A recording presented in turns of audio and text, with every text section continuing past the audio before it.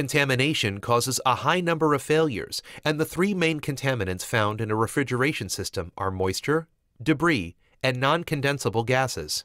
Moisture is one of the main contaminants in refrigeration, and technicians have to follow many procedures to keep it out of the system.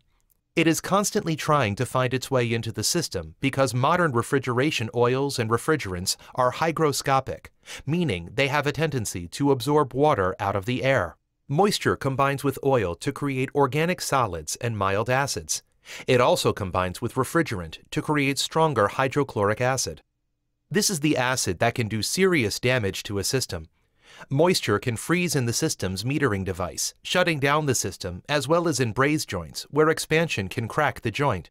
The moisture can come from improper evacuation during the vacuum process, or not purging air out of service hoses. Tube plugs should only be pulled right before hooking up tubing for brazing. Any residual moisture needs to be trapped by a properly sized dryer. Here we see 3 oil samples, with one containing fresh, unused refrigeration oil. The middle sample is the typical color after coming out of a system and perfectly acceptable. The third dark sample indicates the presence of moisture, and a cleanup procedure is in order involving an oil change, a flushing solvent for the tubing and coils, and a deep vacuum. Moisture can also cause the oil to carbonize. This degrades the oil, reducing its ability to lubricate, cool, and prevent corrosion. Here we see a carbonized valve plate. Deposits from overheated carbonized oil have built up in the hot high-pressure area of the valve. This will cause system inefficiency from poor valve sealing and eventually lead to a broken reed valve or a compressor that can no longer achieve enough capacity to maintain system temperatures.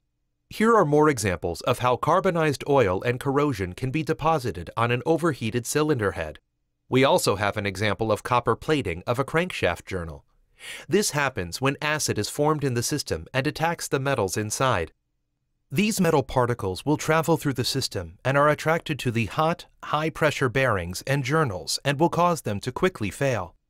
Moisture is removed with a vacuum pump, which lowers the pressure in the system to the point that water is boiled or evaporated. The pump can now easily remove this water vapor. Vacuum level is measured in microns, so we need an electronic micron gauge to verify proper vacuum. We need to achieve 500 microns or less to be sure that the water is vaporized and effectively removed. A new correctly sized filter dryer should always be installed anytime the system is opened for service. Once water has entered a system and acid is formed, it will quickly lead to serious damage. Winding insulation and metals are attacked, causing contamination throughout the system and will cause compressor failure in a short time. If not properly removed, these contaminants can cause a subsequent failure in a matter of hours. Acid test kits and sight glasses work well for identifying a system contaminated with moisture and acid. Once we identify acid in a system, we need to follow a cleanup procedure involving a system solvent flush, followed by a dry nitrogen purge. These solvents are readily available from a refrigeration wholesaler, and severe burnouts require this flush to properly remove contaminants. An oversized liquid line and suction line filter dryer should be used as well.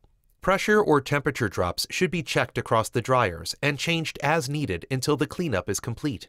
Pressure drops should not exceed 2 to 3 psi, and it is recommended to remove the suction line filter once cleanup is complete.